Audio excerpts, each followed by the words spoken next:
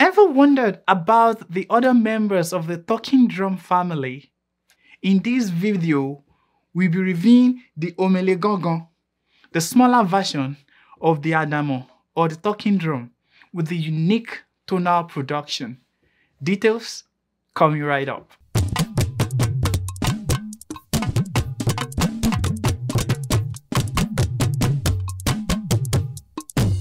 Omele Gangan is a smaller version of the talking drum. It's about 6 to 7 inches in size when compared to Adamo, which is the main talking drum. Every part of the Omele Gangan is exactly like the big brother in terms of makeup and structure. For instance, it's got the strap, the drum membrane, the tension cords, the egi, and other parts. For a review of my video on the talking drum, I recommend checking out the video by clicking on the link above. You can also play the Omele Gangan using your right hand or your left based on your choice. If you play the talking drum quite well, you should be comfortable playing the Omele Gangan as well. Although similar in everything, things start getting interesting with the Omele Gangan when it comes to the tuning, the placement, and the rhythms of playing the Omele Gangan. To start with, the cuff stick or okpa used in playing the Omele Gangan is shorter when compared with that of the Adamo. Although some talking drummers use the same cuff stick for both the Omele Gangan and the Adamo, I would recommend using the smaller one that is actually meant for Omele Gangan for various reasons. One is because it's quite easy to play the Omele Gangan at faster tempo, like. Also because if you play with a bigger cuff stick, you could easily rupture the membrane of the Omele Gangan because the circumference is quite smaller than the bigger drum. The Omele Gangan also has a tuning cord, just like the Adamo. However, it is tuned in such a way that it only produces one tone, which is either re or mi. As a result, the Omele Gangan cannot talk or produce the tonal marks of the Yoruba language, the Ami Ohun Ede Yoruba, which are the do, the re, and the mi tones as seen in the Adamo. In other words, the Omele Gangan produces just one tone, depending on the tightness of the tuning cord. To get the re tone, the third rope is tied around the tension cords lightly, while the third rope is tighter to get the mi tone. Now, it shouldn't be as tight as capable of rupturing the drum membranes though, but tight enough to produce a distinct mi tone.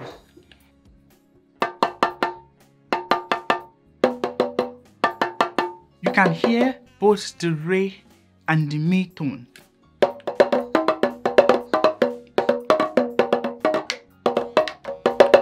The monotonic rhythm of the Omele Gangan assists the other percussionists like the talking drummer, the agogo, the shekere, and others to follow suit by keeping to time. Now let's look at placement. So in terms of placement of the Omele Gangan, the Omele goes under the armpits of one hand, just like so, and the cuff stick on the other hand, just like you play the Adamo. On an ideal situation, you see two Omele Gangan players playing the drum at the same tempo. Usually, one drummer will play the re, which is the lower pitch tone, and the other drummer plays the mi, which is the higher pitch tone. But because the Omele Gangan is relatively small in size, it is not uncommon to see a talking drummer play two Omele Gangan together. Now this will be tied using a touch rope, and both drums will be played at intervals to create a rhythm. As an example, let me show you a clip from one of our music videos so you can appreciate the sound produced when you have a pair of Omele Gangan in action. This is a snippet though. The music video will be released soon by God's grace. So thanks to all our returning subscribers watching this video, and if this is your first time, we say welcome. Please like this video, smash the subscribe button, and click on the notification bell so you can receive updates on our new videos. Stick around and I'll be right back.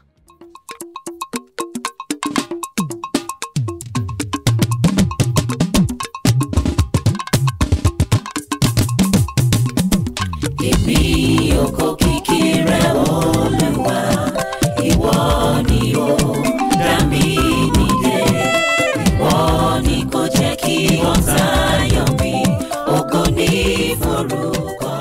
Just as you've seen from the video, I have two Omele Gangan here. One plays the re and the other plays the mi. So I can easily play either of the tones based on my preference. Now, what is the essence of having this miniature size of talking drum? Why is it even important in the first instance? Playing the omele serves as a background percussion, dictating the pace for the other instruments, just like the cowbell and the claves. Now, as an example, I want to play a studio mix background percussion of the omele, which is this drum, the shekere, the claves, and the maracas. It is a 4/4 time signature rhythm at 102 beats per minute. So I'm going to be playing the omele, then the clave, which is the bossa nova pattern, the maracas, and the shekere. Let's hear it. 1, 2, 3, 4.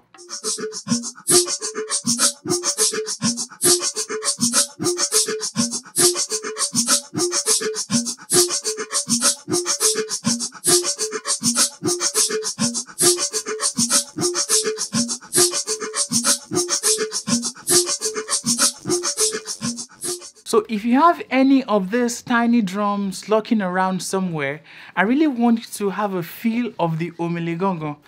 Play it on the song clave pattern, the rumba pattern, and even the woro pattern. Just try your hands on these cuties to get started.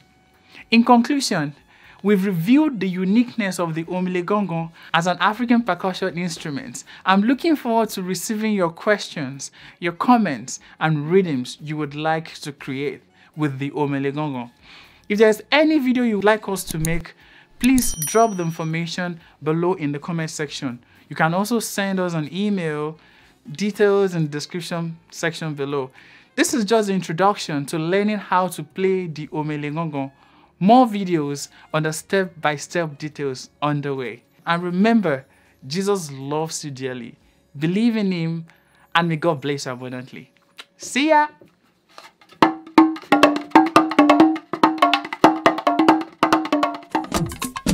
Ìyìn ọlá ògo ni fún ọ.